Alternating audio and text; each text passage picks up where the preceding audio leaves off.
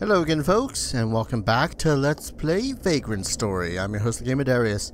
Last we left off, we just jumped into the actual game itself. And, yeah. Directional pad or analog stick to move. Strangely enough, the right stick controls whether or not you go into first-person mode, which only allows you to get a good look around the place. X is to cancel, circle is to confirm stuff, and when you're out here, it activates battle mode, which allows you to do the whole whooshy battle thing. Square is to jump, triangle is menu. Now, one of the cool things though is that, well, L1 and R1 used to rotate, whereas R2 doesn't seem to do anything yet, but L2 allows you to go into your shortcut things, and we'll have plenty of options for that. And in here, we'll finally get into the actual meat. We'll have different items that we can equip, different things that we can actually craft. Yes, we can actually craft our own stuff as we go through the game. Different stuff. We got cure roots that heal HP, Vera roots that lower our risk. As I said, the more risk that you have, the more chance that you will simply miss an attack. Cure paralysis, cure poison, cure numbness. They start you off with a pretty good set of stuff. Map is pretty self-explanatory. It shows you a more full map of this area, including an actual compass, which would be nice sometimes. Data lets you see and load and save your data. Save points are like glowy little things that you know, they're fairly obvious. You can check out your score, and as you go through the game, you'll be able to, you know, slay foes and add them to their encyclopedia so you know their things. A record time, which essentially is speedrunning stuff. I'm not sure what the Gazette... Oh, yeah, it just tells you your best stats a bit against things. Your current title as you go through the different quests. There's a lot of titles. And finally, we'll go to status, because options is pretty self-explanatory. So you've got these different things, your different resistances. If you wear certain armors, some of these will go down, some of them will go up.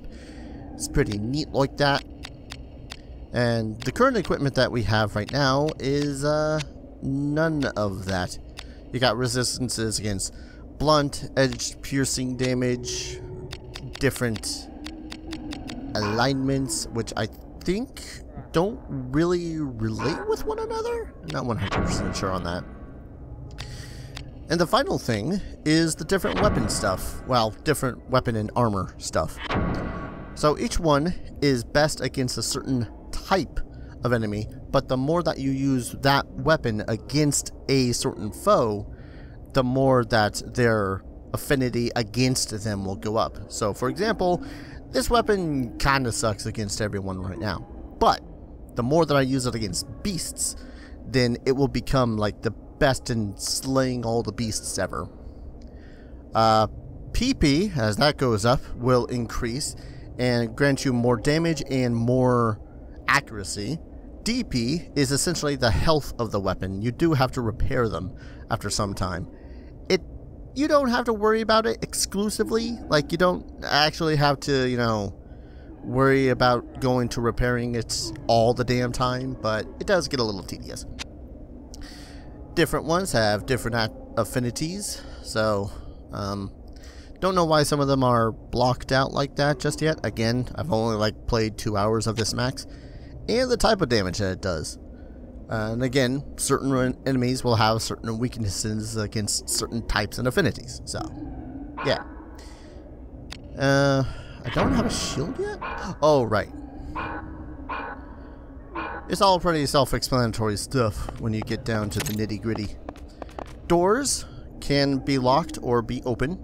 When they're open, you don't have to, you know, click anything. This is a save point.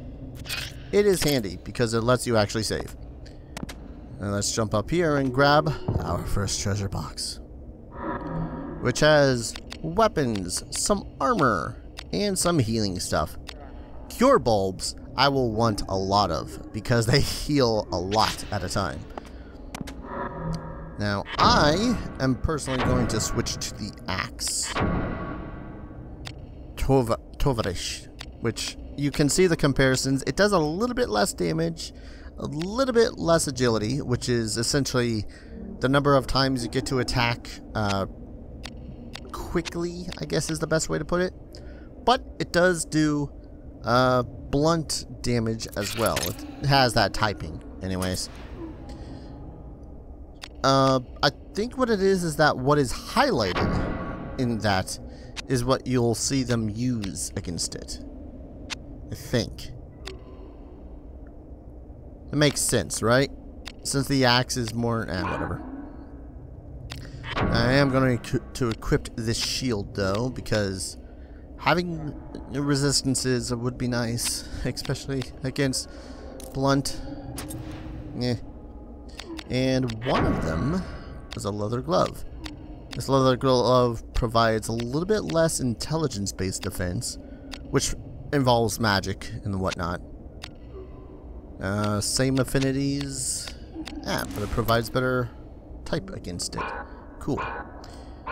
So I'm going to quickly save here. Actually, this would be a good time to see how long it does take to save. Saving.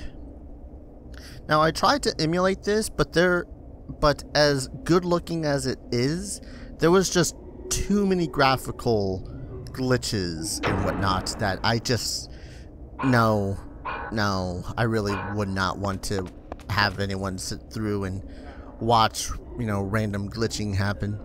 So you're gonna have to deal with the basic resolution. Now we get into combat again. This time against bats. Oh no, not bats. Could have sworn there was something else in this room. So here is where we get an introduction to block-based puzzles. Honestly, we can just naturally jump and grab onto anything that's 3 high. But anything that's 2 high, we can just hit the jump button and bam, we pull ourselves up to it. I like to enter most rooms with my weapon drawn. You never know what's going to jump out at you.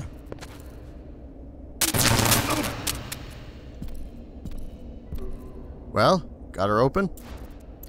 It's no good. No even a budge. What's this? Weren't locked a moment ago, eh? No key holds this door. Be a grimoire that's doing this. Well, who's locked it then? Someone inside? Buggered if I know. Look, we'll be cut off from the others.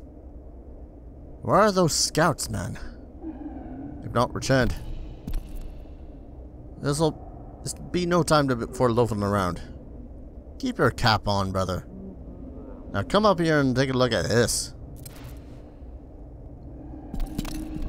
What's that? A grimoire? Ah, yes. A grimoire. So we came in through here. It shows you on the map where you have been through and where you've come from, what is locked. Locked with a chamomile sigil. So we can't open that just yet. Oh yeah, pressing select allows you to change the camera angle. I prefer this angle just so that I can get a better look around the room. Makes sense, right? Right. This too be a grimoire's doing? By the gods.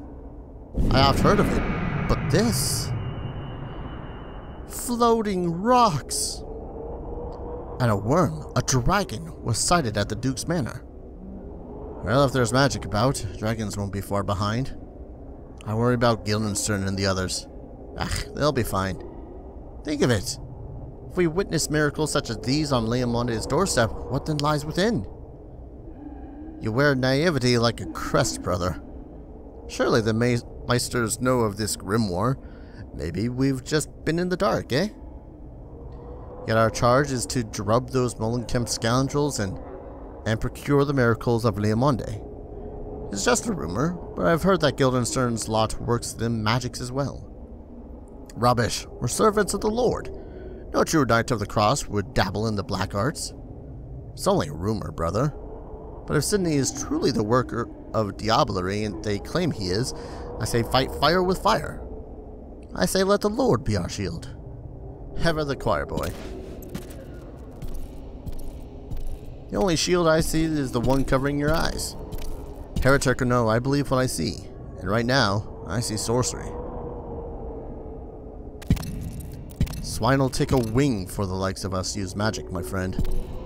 Aye, but with a grimoire, your fattest sow could outfly my swiftest falcon, if you believe the chroniclers.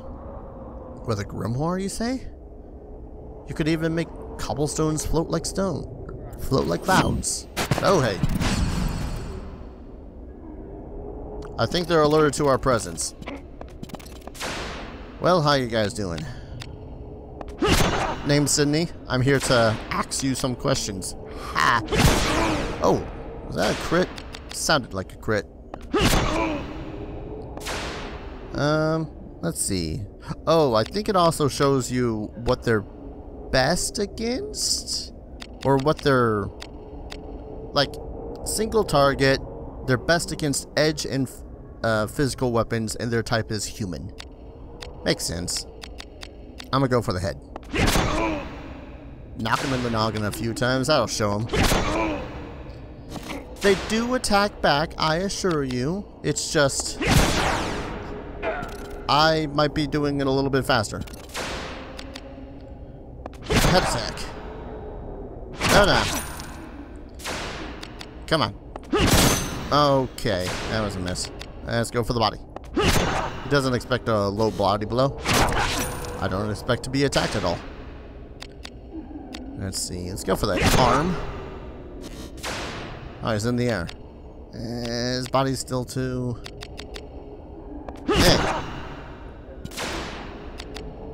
Die already. Thank you. Take an axe to the head a couple of times and you'd think you'd be down, but no. So here's another save point. Over here, though, is another chest. These chests are actually used for storage. So, you know, you can check the container and drop anything that you have inside. And, yeah, it's pretty good. It's pretty cool. Allows you to fill out your, or keep your inventory nice and empty in case you ever wanted to find something else or carry something else. I don't know. Because there is another element to this game that I'm not sure how deep I'm going to delve into. I might suck at it. I will suck at it.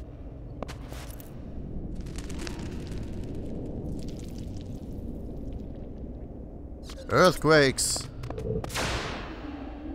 Beasts. Actually, what I was wanting to do, since I, you know, think a little bit ahead of things. Come on, die already. Thank you. Was I was going to swap out whenever I need to use, or fight, rather, against beasts. I was going to use the axe. But it seems it's already best against humans. So I might want to swap it out for the Fandango when I'm fighting humans. And whenever I'm fighting Fandango for beasts, Torvarisht for the humans. That's what I mean to say. Anyways, where was I? Oh yes, slaying stuff. And things. Alright, so I'm gonna go ahead and show you guys, because, you know, gotta show you guys. These type of dungeon crawler things, there's usually traps, right? Right. They are typically invisible, which sucks. I don't know if there's a way to detect them just yet, other than just blindly walking into them, like that one was placed. There's a couple of them in this first dungeon thing. It's kind of annoying. Here comes one of Parliament's watchdogs. You, go back and silence his yapping. Parliament's watchdogs? An agent of the VKP. You can follow orders, can you not? The VKP is our enemy. Now go. Sir.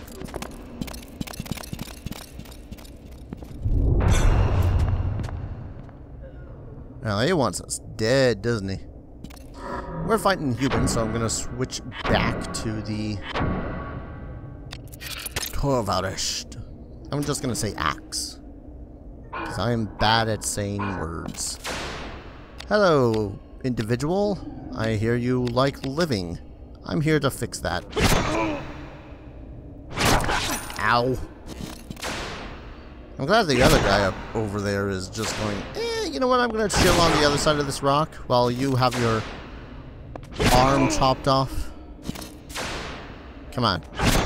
Chop off that arm. Keep it going. Keep it chopping. That's why I use the axe. Alright, like I said, we can jump onto 3 high stacks.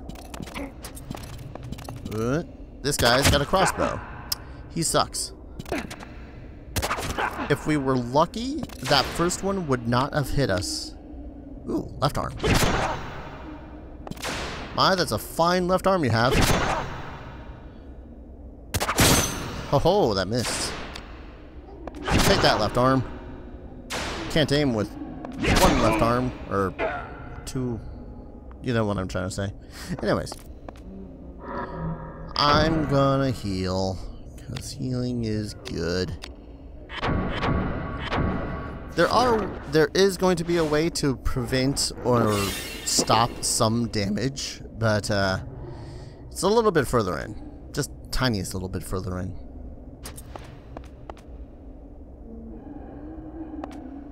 Cutscenes.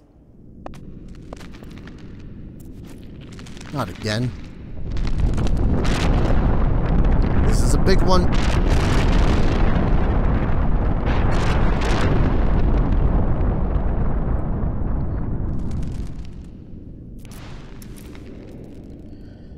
I do not feel I'm welcome here. Now in this chamber there's a bunch of animals, so I'm going to swap back out for my sword. If there was a nice shortcutty way to do the whole swapping out thing, that would be nice. Wait. Symbol, disassemble, repair weapons issues. Yeah, okay, this is how you do that. I'll delve into that when I have more weaponry. No, don't put away that damn sword, Ashley. There we go. Come on down, Mr. Bat. By the way, that DP number, that shows that you'll, you know, be more proficient or whatever, and so you do more damage and accuracy with that weapon. Yeah, that goes down with, as the weapon is not equipped. That was my face, you damn dog.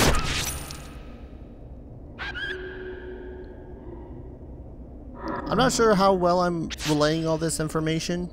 Keep in mind that all of this is in the manual. It is not shown to you as you play the game. Open that door. Get on the floor. And the door has been locked again.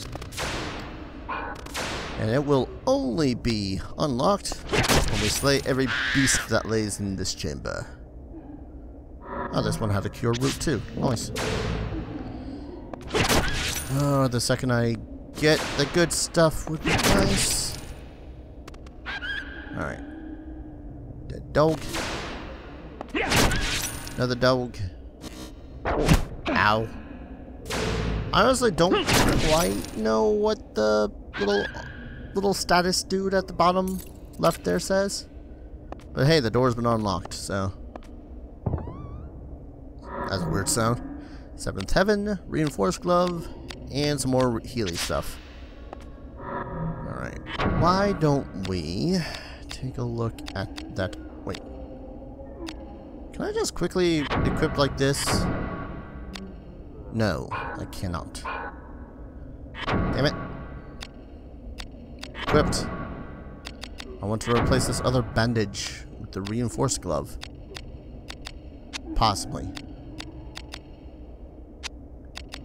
Okay, yeah, I do. Because blunt and piercing damage suck.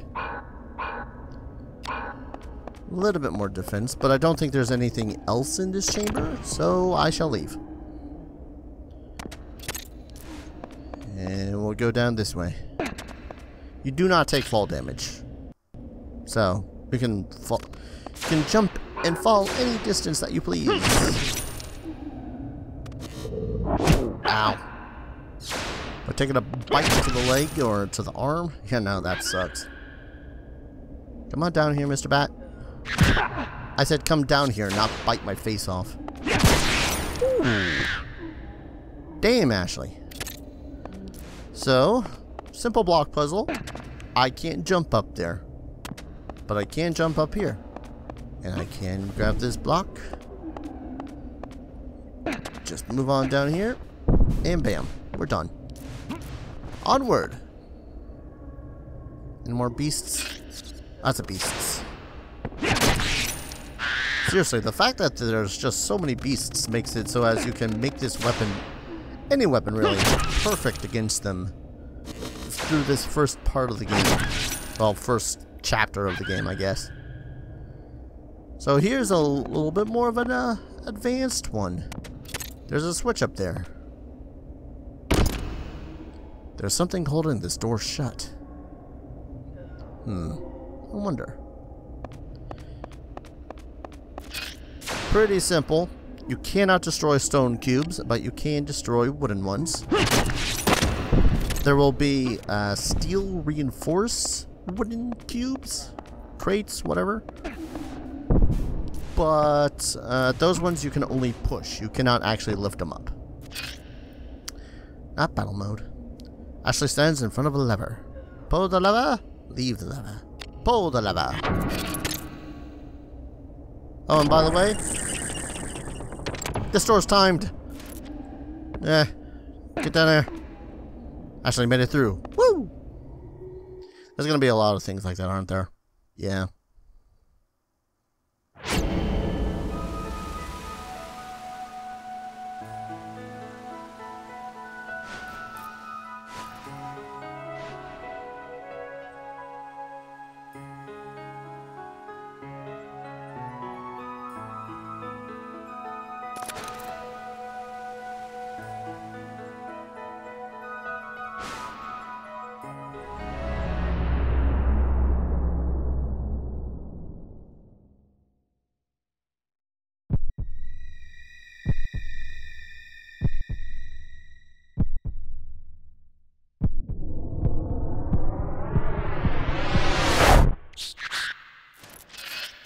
Way to interrupt the flashback there, Bats.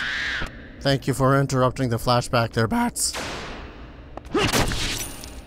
Feels like something horrible went down at that point. Ah, another one of these. Lovely. Pretty easy. Another one of these ones, that's all. This one just requires me to take some steps up a thingy. Hit. There we go. I was wondering if I was going to have to drag the other one over or not.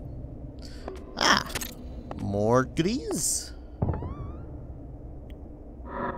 Cure bulb. Cure potion. Good stuff. I'm going to save again. I think I'm going to also save, cut the saves out.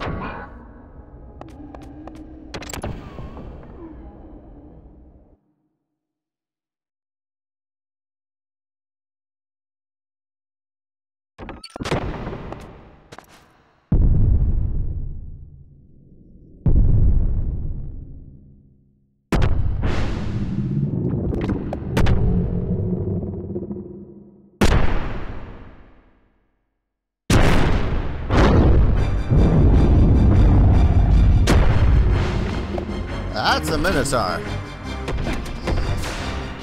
He kind of sucks, but he is a beast, which means that we should be able to kill him better with my sword. Yeah. Yeah, this should go well. I wonder if I can... Oh, I was going to say, can I just circle around him and keep on attacking his arm? Because if that's the case, that'd be funny, but no. Go for the flank. Go for the... Oh, nope. That's gonna hurt, isn't it? Oh, that didn't hurt as much as I thought it was going to. Oh, might as well use an item. Let's heal with the cure bulb. And yeah, you can cure your enemies in this too. It is just ill-advised. Let's go for the head again. Yeah, headshot. And headshot. Okay, his like horns blocked it or something. You do a lot of damage, sir. That hurts. Go for the risky shots. Go for the eyes, boo.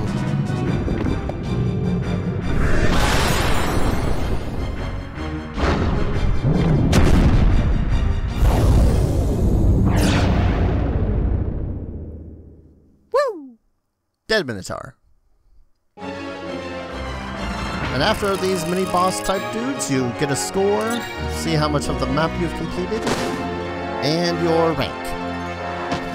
And then, a random bonus. Yeah! Strength +3, that's going to be so much more damage. And you get some stuff that helps progress the plot. In this case, this sigil, which will unlock the wine cellar. But what are these? They're grimoires. One to heal someone, and one to temporarily decrease the target's strength. I'll probably be using that one quite a bit, to be completely honest. And I want what's in that chest. Gimme. Pelta shield. More bulbs.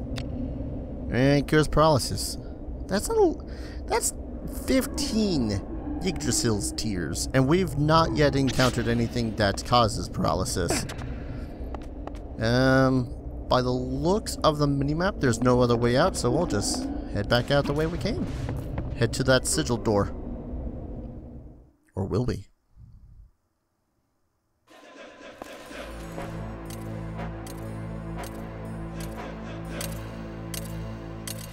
Sydney. So this is a risk breaker. Most men complacently accept knowledge as truth. They are sheep, ruled by fear. But you are different. Always calm, detached, a smooth fellow of thought into action. A smooth flow of thought into action, unlike my vocabulary. Indeed, it is almost as if you had no soul. How do you do it? Body and soul are one. Yet yours are separate, like a child from the knight in his storybook. Where's your soul, Riskbreaker? Is this VKP training? Or did you see something that made you shut your soul away? Show me your soul.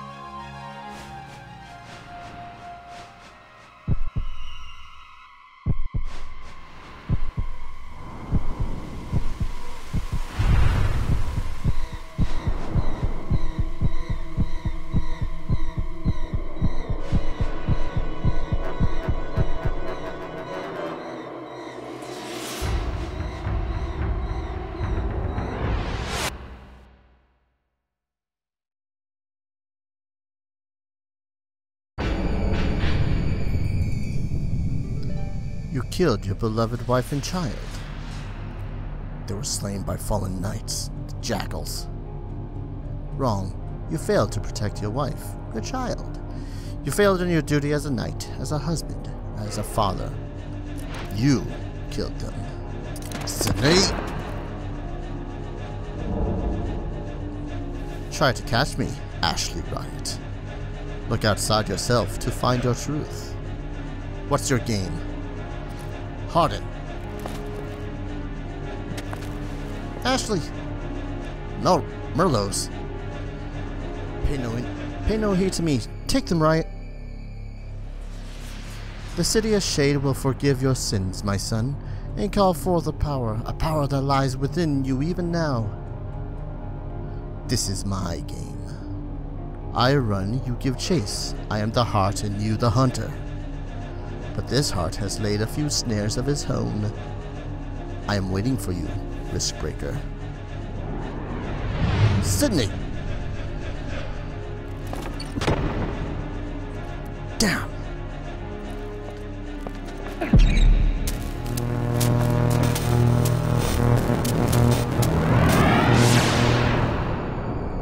Ashley has recovered battle abilities from his suppressed memory. What is happening? I'm waiting for you, Ashley Riot. Well, that was intense. We're going to call an episode here, and then we'll be able to get into battle abilities, aka the combo system of this game, which I'm going to suck at. So thank you all for watching, and I'll see you guys in the next episode. Take care. Cheers.